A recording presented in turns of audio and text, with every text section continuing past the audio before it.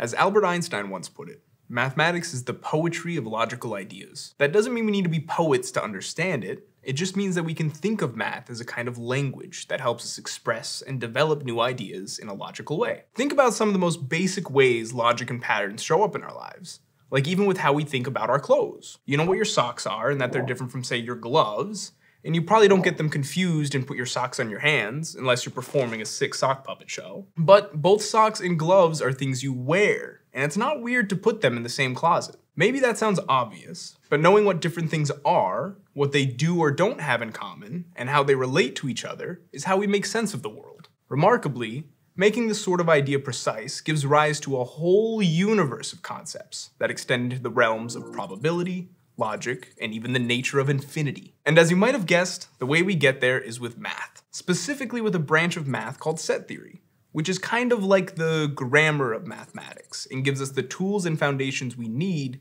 to talk about the patterns that appear in math and in our world, ask questions, and come up with precise answers. I'm Jason Guglielmo, and this is Study Hall Real World College Math.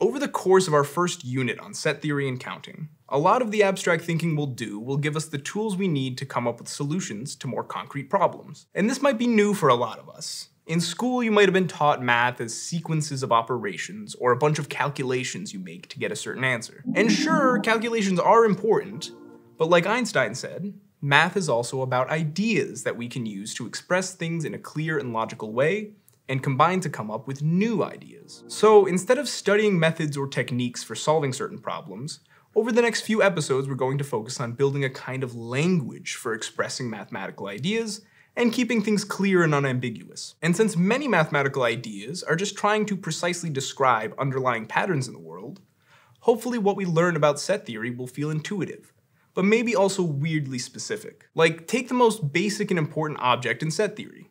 You guessed it, a set. Much like the word in the English language, a set is a collection of objects. But when we talk about sets in math, we also mean something a bit more specific. We say a set is a well-defined collection of objects. That means we can definitively decide whether something is or isn't in a set. And if we don't have a way of deciding, then we don't have a set. For instance, we could talk about the collection of all published books written by John Green. Either John wrote the book, or he didn't. So that's a set. But let's think about another group of things, like the collection of all the best tasting fruits. I'm ready to fight anyone who doesn't think mangoes are some of the best things they'll ever eat. But you might hate mangoes, and think I'm ridiculous for not loving cherries.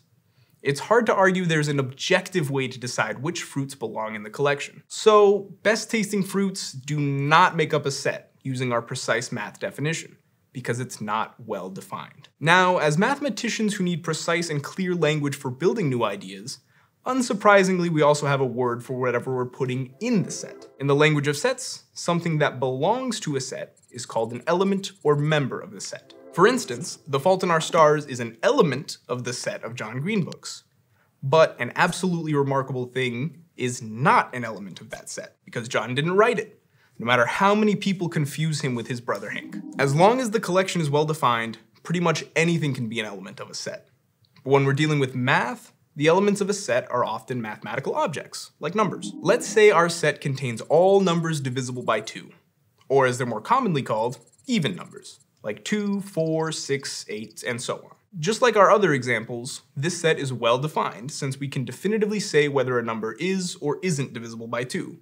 But there's something a little different with this set. In our first example about John's books, we know how large the set is because John has written 7 books as of 2022. But there are way more than 7 even numbers. We can keep adding 2 to any even number and get more and more even numbers forever. So the set of John Green books is finite, which means we can count the number of elements inside of it and stop counting at some point. But the set of even numbers is infinite, which means it goes on forever and will never finish counting the number of elements it contains.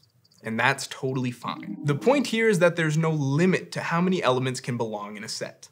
In math, infinitely big sets are pretty common, just like we saw for the set of even numbers. So John, you've got a lot of work ahead of you if you want to catch up to the set of even numbers. Better get to work. In math, we can get really specific about the words we use because we're trying to talk about really precise concepts. Then we take those concepts and fit them together to make something new, just like poets carefully choosing words and ideas to build a poem. And that's part of what can make math seem like a different language. In fact, it can look that way too. So far, we've described sets and their elements using words, but when we're working with sets in math, we'll also need a way of clearly expressing them visually. In general, the symbols we use for expressing math concepts in writing are called notation. And the notation might feel a little weird or unusual the first time we see it. But just like having specific words helps us communicate, by using a standard notation, we can express our mathematical ideas clearly and succinctly in different contexts and to different people. Let's start with a set. The notation for a set is often a set of curly brackets. You can think of these brackets as saying, I am a set, and any elements I have are inside of me, which makes sense because brackets usually contain something. As for what rule we use to build our set, or make it well-defined, one way we describe a set is to use a sentence, kind of like we've been doing. So we could just write whole numbers bigger than 13 between our curly brackets if we wanted to only talk about numbers bigger than 13 that don't have extra fractional bits. But other times it might be clearer, quicker, or even easier to write a set in a different way if we're going to keep referring to it. Like we can assign our set a letter that represents it, so that instead of writing out the full set every time, we can just refer to the letter. The convention, which is math speak for rules that people tend to follow so we all understand each other, is to use a capital letter for describing sets. We still have to make sure that people reading our work later understand what the heck we're saying. So for our set, if we wanted to use a capital A to refer to it, at some point we'd have to say that A is equal to our set. After that, we can use A to refer to our set as long as it doesn't have any other meaning in what we're doing. And now that we have a notation for sets, we can move on to their elements.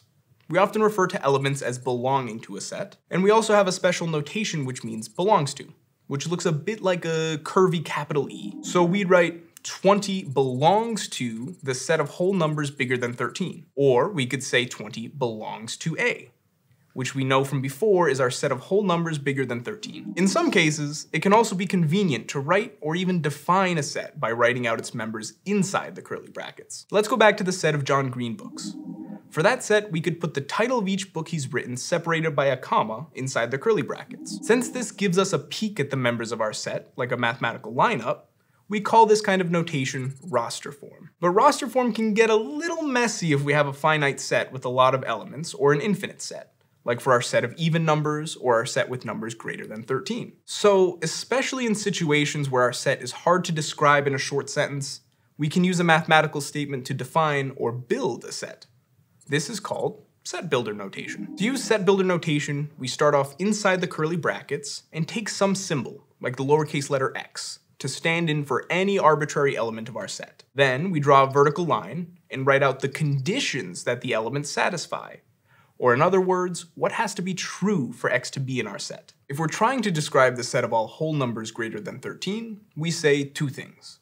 One, that x is a whole number, which is the same as saying x belongs to the set of whole numbers. That set actually has its own special math notation in the form of a fancy letter n. Secondly, we write that x has to be greater than 13.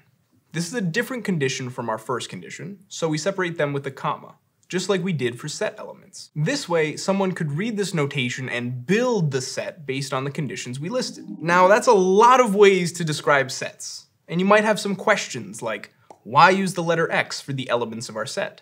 And what's with the big fancy n? These kinds of questions often come up on first contact with any type of math notation. Just like a language, what can feel strange and unintuitive becomes familiar the more you use it, even if the original notation or language seems made up. Because in many ways it is. But by seeing the same notation in different contexts, practicing math and using the ideas, the notation starts feeling more natural. Like x being used as a generic variable in trigonometry and probability tells you that if you see an x now, it might mean we're trying to explain how a particular piece of math applies to something in a general way. It just takes practice. And that's it. We've determined the basic language of sets to start our mathematical journey from.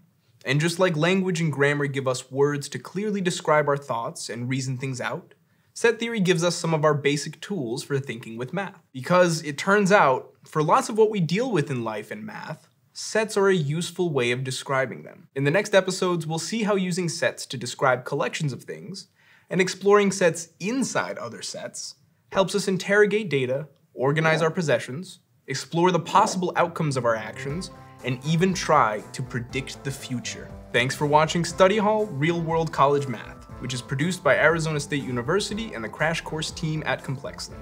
If you like this video, give us a like and a subscribe. You can learn more about ASU in the videos produced by Crash Course in the links in the description. See you next time.